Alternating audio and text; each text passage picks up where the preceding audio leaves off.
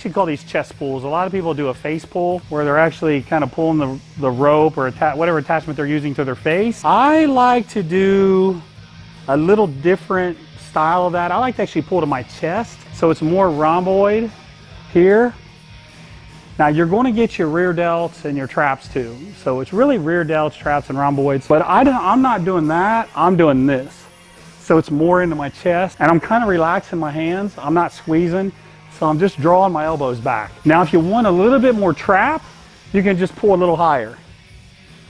Another cool thing I like to do on these is when you can't do any good full range of motion reps, stick some partials in at the end. So little squeezes like this, and you'll really feel your traps and your rhomboids lighten up from that. You can do these early in the workout if you want. I tend to do these toward the end of the workout. Like this is our 4th exercise for back. I tend to do a little higher reps, like sets of 12 to 15, 3 or 4 sets.